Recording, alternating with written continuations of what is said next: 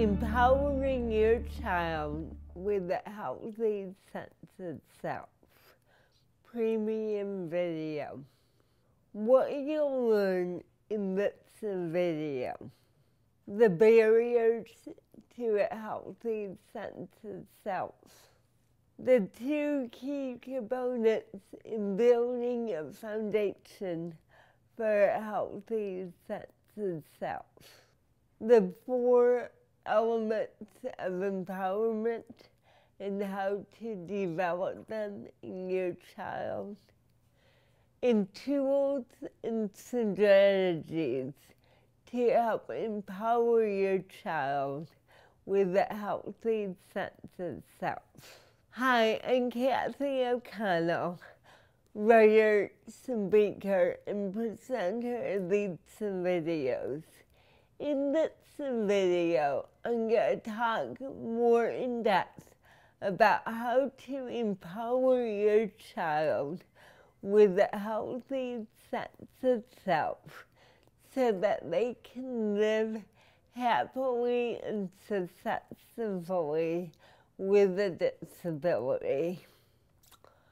Let me begin with a quote that is so poignant for living with a disability. It's by N. Scott Peck. Life is difficult. This is a great truth. One of the greatest truths, because once we begin to truly see this truth, we begin to transcend it. Once we know that life is difficult, once we truly understand and accept it, then life is no longer difficult. Because once it is accepted, the fact that life is difficult no longer matters.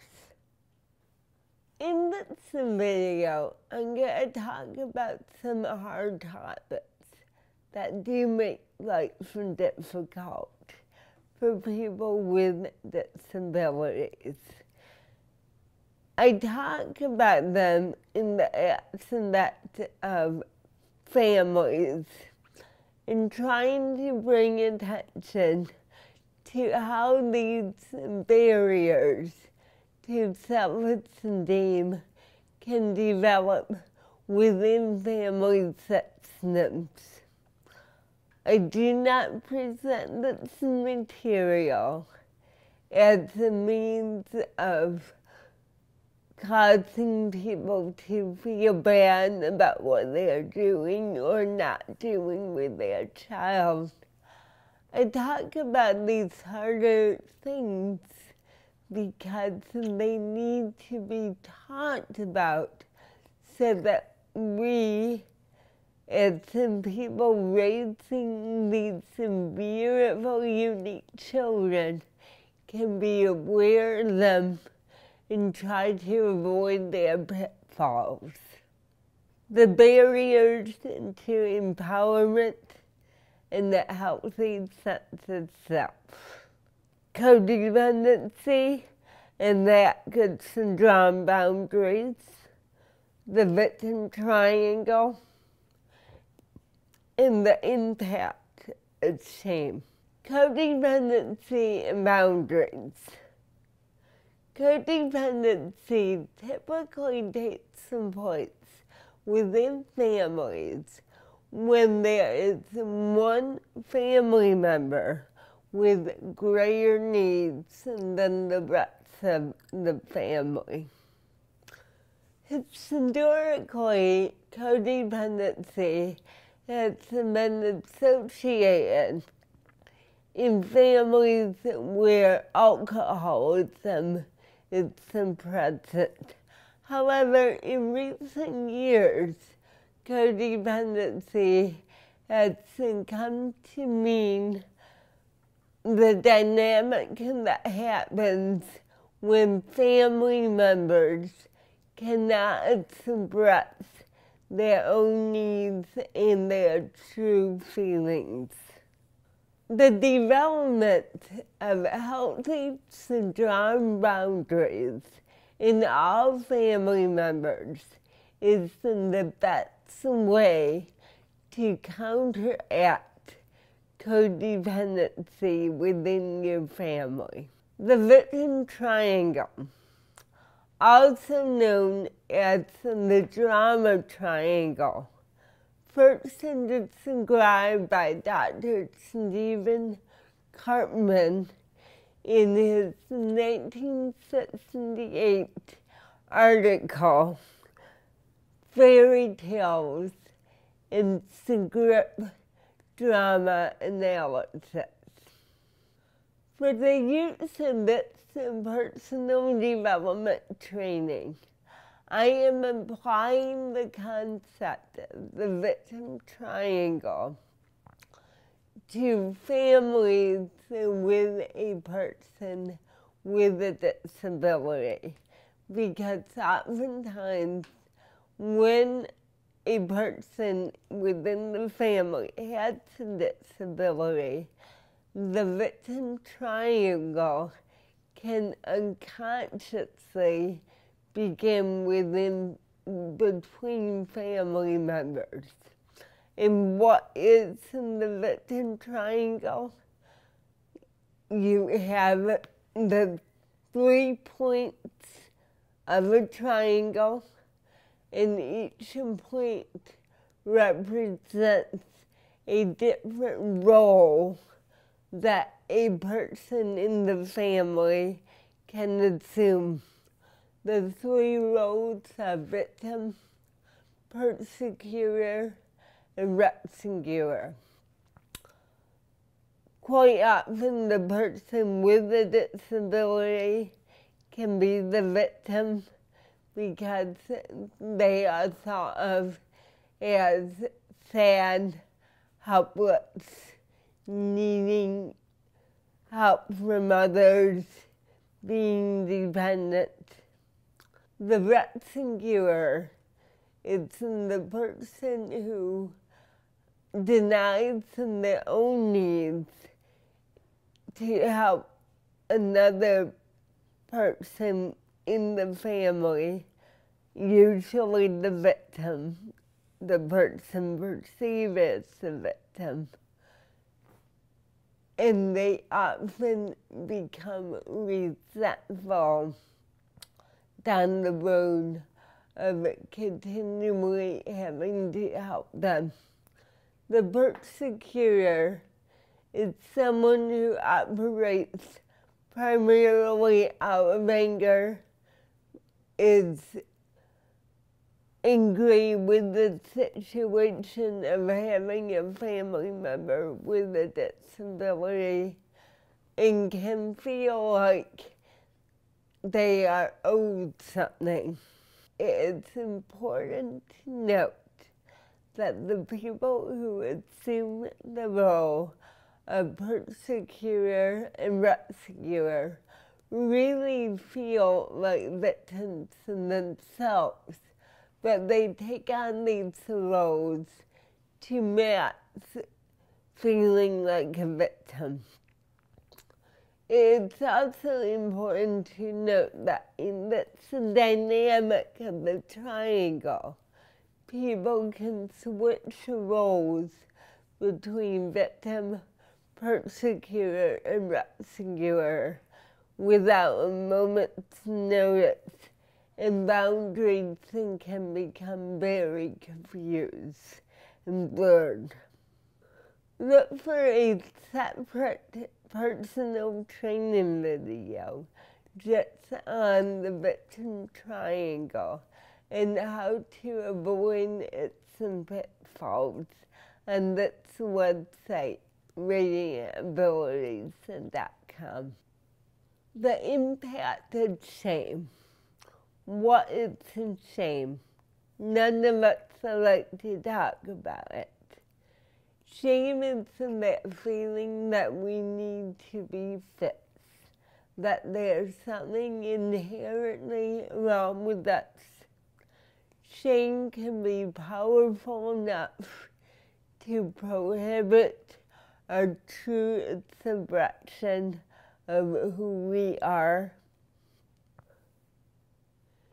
Shame also restricts our choices and our feelings that we have in this life. Shame typically manifests itself through codependency, people-pleasing behavior, constantly seeking approval, even in unhealthy situations, addictions, abuse of oneself, and feeling inadequate to others. Seeds of shame.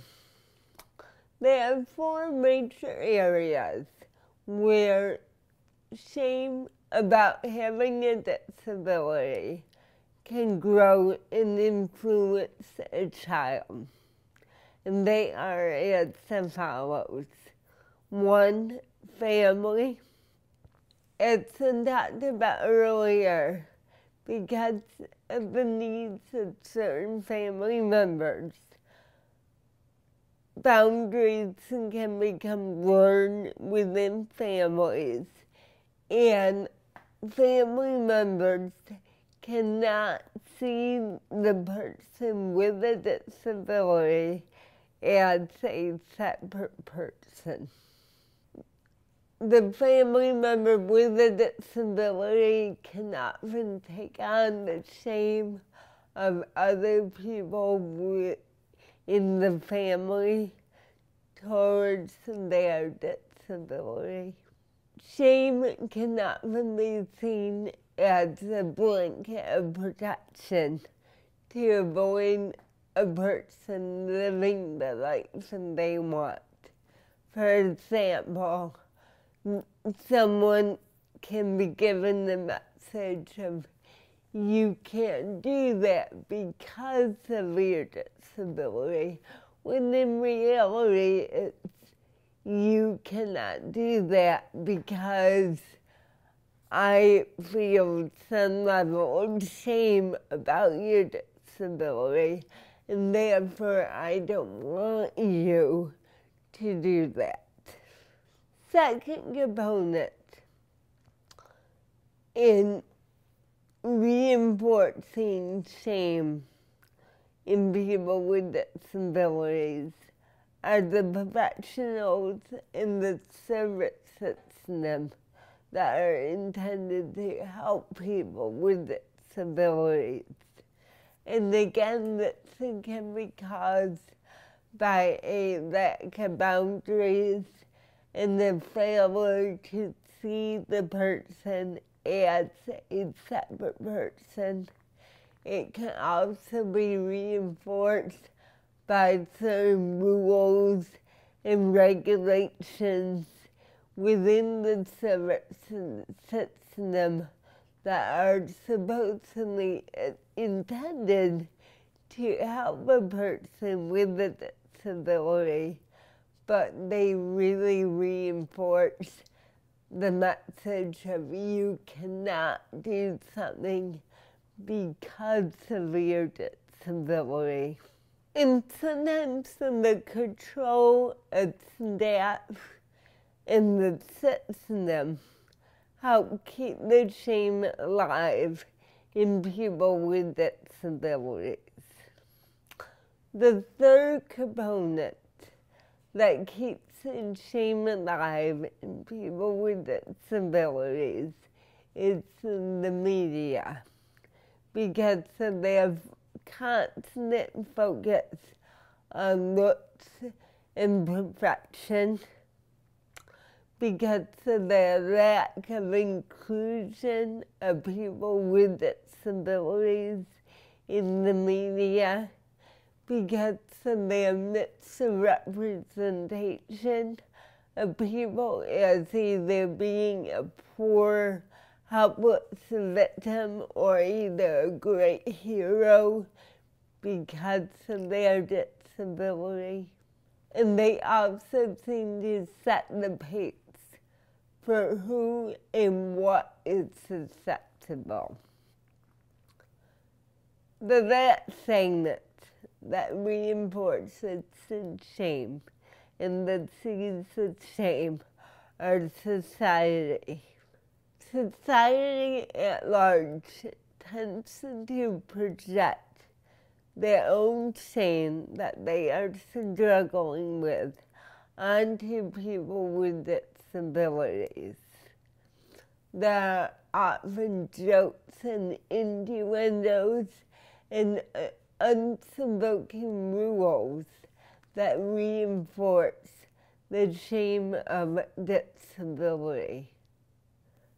And like the media, the continued lack of inclusion of people with disabilities in society reinforces those seeds of shame.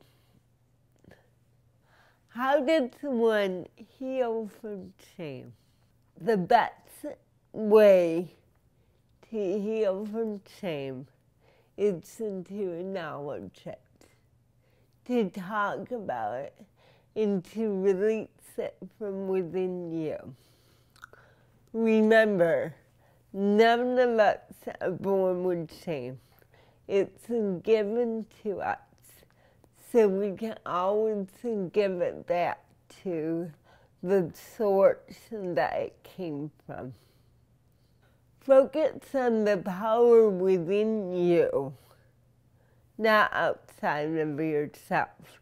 When we look for power outside of ourselves, that feeds the shame. Take responsibility for yourself and stop giving it away to others. Learn to forgive and look for teachable moments to show people about your disability and about the power within you. Love yourself and others unconditionally. When one addresses codependency, develops better boundaries, frees themselves from feeling like a victim, and heals from shame, they then begin to develop a healthy sense of self and a healthy sense of empowerment. Empowerment is something we can't see or touch. It's something we feel. Something that Helen Keller sums up well in this quote. The best and most beautiful things in the world cannot be seen or even touched. They must be felt with the heart. Two key components to empowering your child with a healthy sense of self: love and expectations. Love your child for who they are, their very being, and not what they say or do. Expectations. Believe in your child's abilities and use these abilities that you can discover to build a happy, successful life for your child. Love is the foundation of all healthy self-esteem. When a child is loved for who he is and not what he does, this is the foundation for a healthy self-esteem. When the child is valued for his abilities and strengths, He then lays the foundation for healthy self-esteem because he values who he is and he believes he doesn't have to do or produce anything to give him value. This increased self-esteem then enables your child to begin to feel empowered to deal with the unique challenges that his disability will eventually confront him with. He will have the extra layer of self-esteem that helps him go out into the world and respectfully demand equality and respect from all its interactions and encounters with others. As someone who has lived my whole life dealing on some level with adversity due to my disability, I can tell you that a sense of empowerment, a sense of respecting equality and dignity in all your interactions is one of the most significant determinants for a healthy, successful life with a disability. Why your child needs expectations. Your child needs to know that you believe in them, that you believe their life has a value, that you believe in their life has meaning. Your child needs to know that you expect her to experience happiness and success in her life, no matter what form that may look like, because it's different for each and every child. What's important is that your child knows that you have expectations of her, that you see her abilities and you know that she can accomplish some things and build upon her abilities. 4 elements of empowerment. Empowerment is when a child learns from you that she deserves the same treatment and opportunities as anyone else and integrates this belief into her words and actions. This helps her see her disability as another facet of her whole self, rather than something that takes away from who she is. First element of empowerment, defining oneself. Help your child define herself. Help her to figure out what she is and is not comfortable with. Help her to see whose agenda and whose goals she is following. It may be different from yours. Acknowledge that this may involve her taking some risks. Second element of empowerment, boundaries.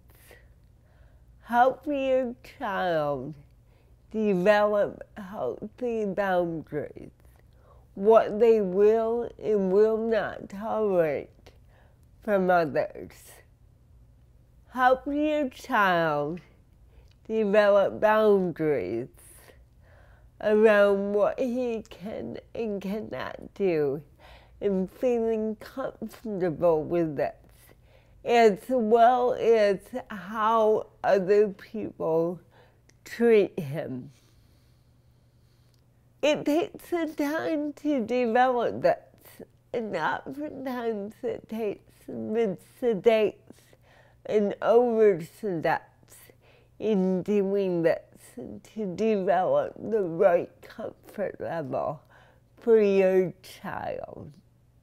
Remember, what your child will be comfortable with and what they want to achieve is unique and different for all of us. Third element of empowerment, recognizing potential. Actively join your child in the process of accepting her potential, her disability, and everything in between. This is where having expectations for your child can be very helpful, because having expectations helps your child begin to believe in her potential.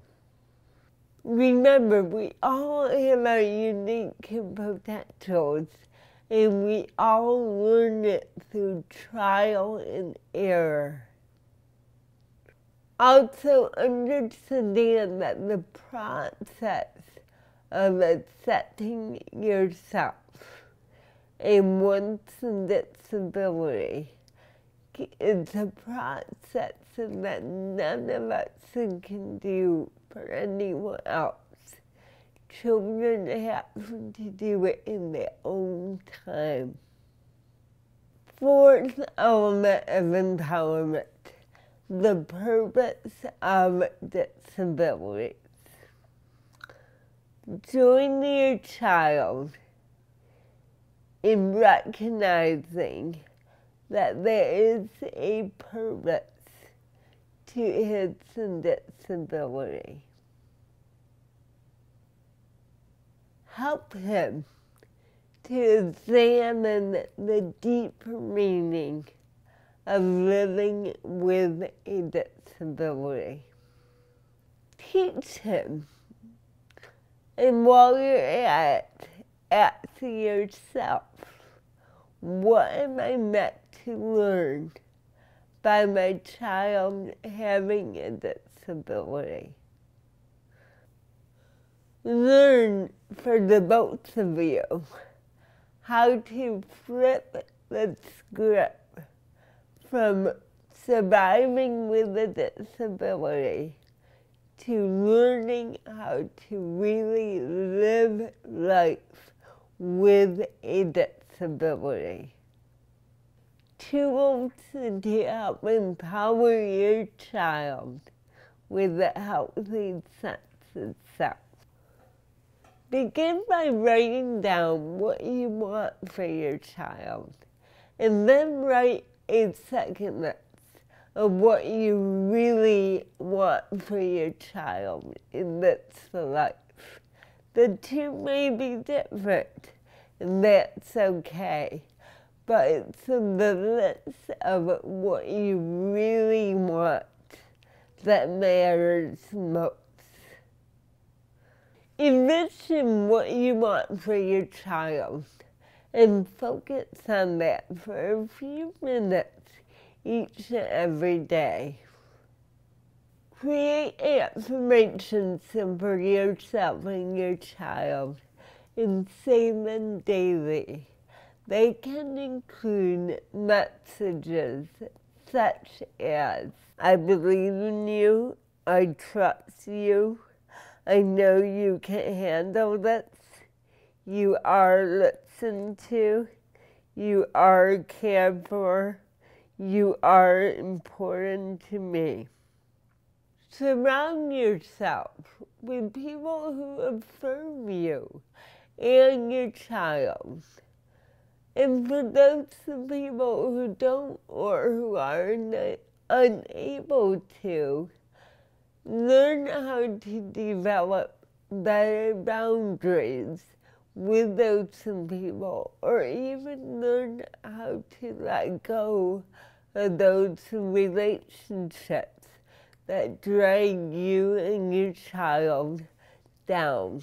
Develop encouraging resources for yourself to remind you of your child's abilities and your own abilities as a parent. Get your child involved in activities and help them to figure out what they can do and how to do it.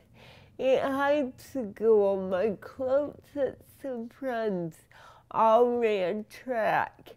And when I presented the idea of joining the track club to my mother, it was she that encouraged me to look into being the track team's manager, because she knew that I couldn't physically run track, but she knew I wanted to be involved in that. Involve me in the activity where I could be with my friends and show my abilities. Keep a journal of all your child's positive traits and strengths. Then take this journal and turn it into a video to help affirm your child and give it to your child so that they can view it on a regular basis. Lastly, get out this video and the PDF that goes along with it to help reinforce your abilities as a parent and remind you of all the strengths and abilities that your child has. And lastly, remember this quote by author Tom Robbins. The bottom line is that people are never perfect, but love can be. We waste some time looking for the perfect love instead of creating the perfect love. Do not worry about being the perfect parent of a child with a disability. All they need from you, really and truly, is the perfect love that you can give them. Take action now. As Marie Forleo says, action without insight is worthless. Every personal development video on RadiantAbilities.com includes a downloadable PDF to help you implement insights into what you have learned. You can download that PDF right now at the link below. Take a few minutes while the information is fresh in your mind and record some thoughts and insights. Then jump over to the Facebook page, also at the link below, to join in on the discussion about what you have learned. Use this PDF as a resource for strengthening your abilities as a parent and recognizing the potential and gifts of your child and what they have to share with the world. Thank you.